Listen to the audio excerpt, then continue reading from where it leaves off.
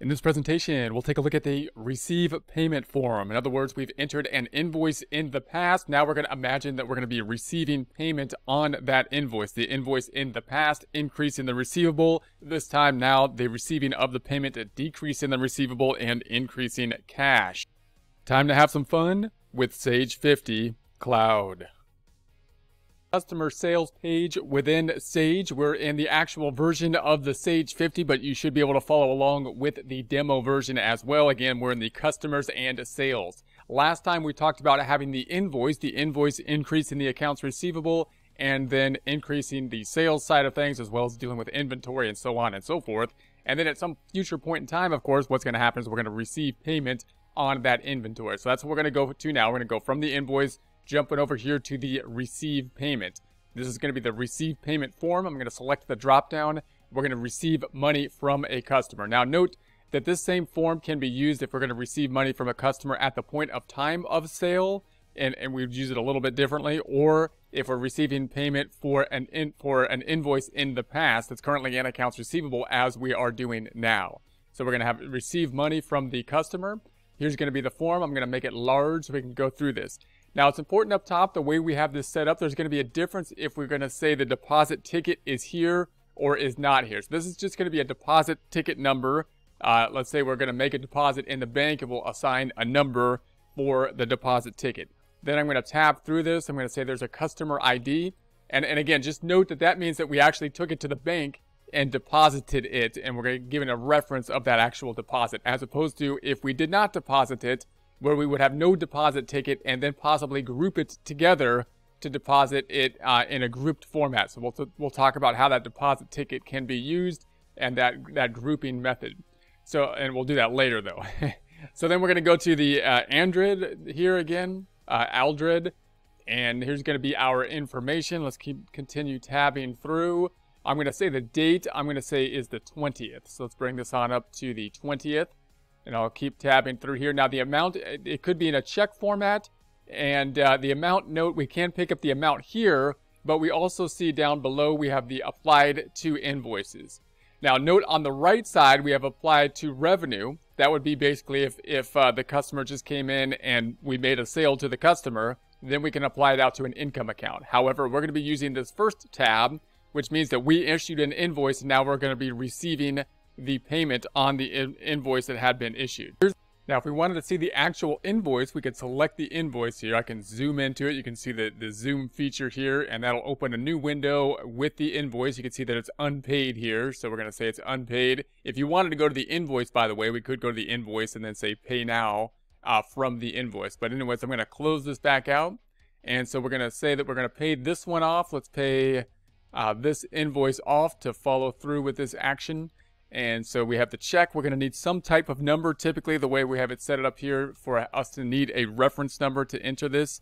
The receipt number, I'm going to keep that blank. We've got the amount. Note that the amount is now populating at the 40510. So we have the amount populated. We're going to say it's going to be in the check format. You can have other forms of payment, including these items in the drop-down. Now, the account that it's going to be going to right here is the default will typically be to the checking account, right? Because we're getting a payment, we're going to say it's going to be going into the checking account.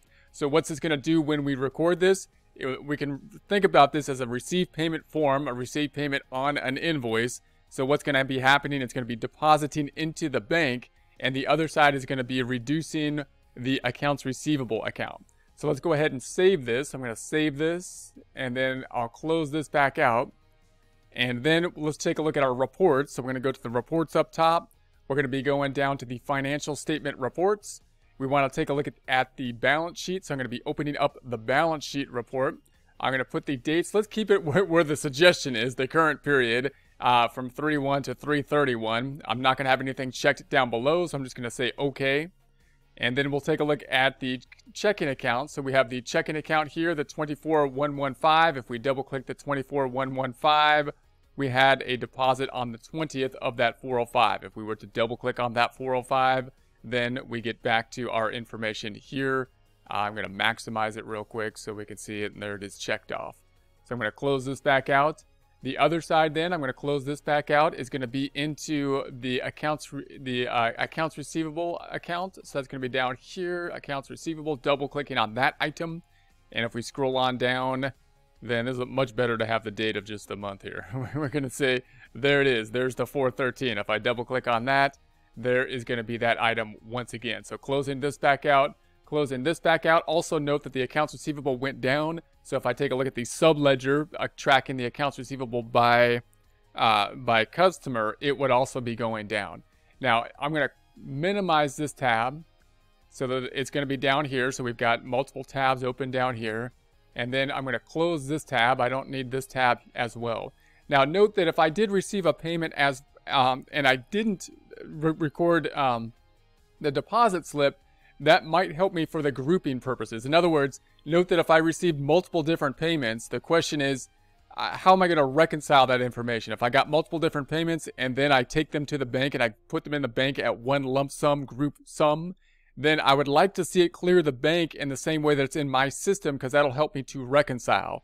Now, oftentimes, if you take a look at like a QuickBooks software or something like that, one method you can use to do that is to put it into like an uncleared or an undeposited cash, or like into just a cash holding account, on hand cash account, and then take it out of there and put it into the checking account, transfer it into the checking account once you actually make the deposit, so that you could put it into the checking account in the format that you expect it to be seen on the bank statement, so that it'll help you reconcile. We have a little bit of a nice little feature here too, a method we can use to help us to reconcile and basically enter this into the deposit straight away. So to see this, let's go back into another item, and let's say that I didn't put a deposit ticket here, and the system's going to say, hey, look, I didn't deposit it yet, but we did receive a payment. And so I'm going to go then to a customer. Let's say a customer.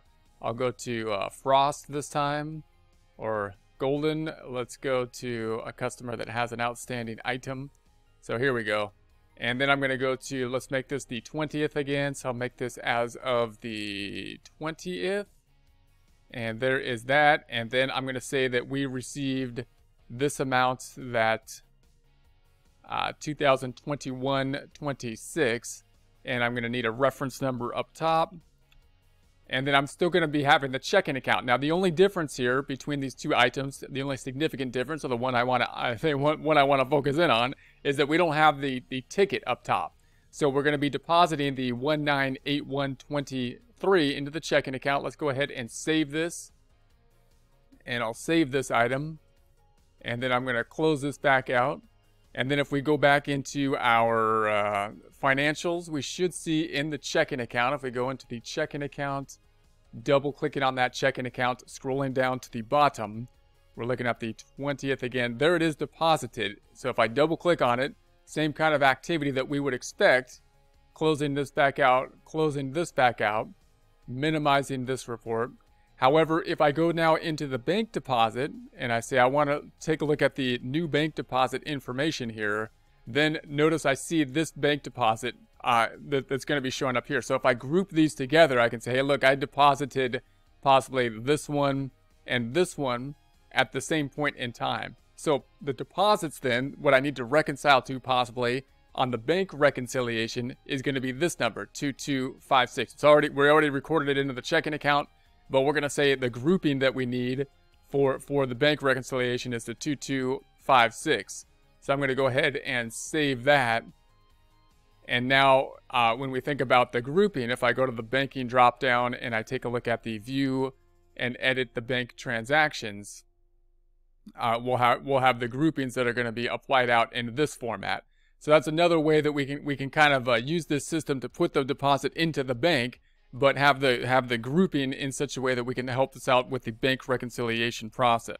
So in other words, if I was to select one of these deposits that were put in place, it would consist of multiple payments that we could have been received that we put together and grouped together when we actually deposited them into the bank account. That's going to be it for now. Let's get out of here.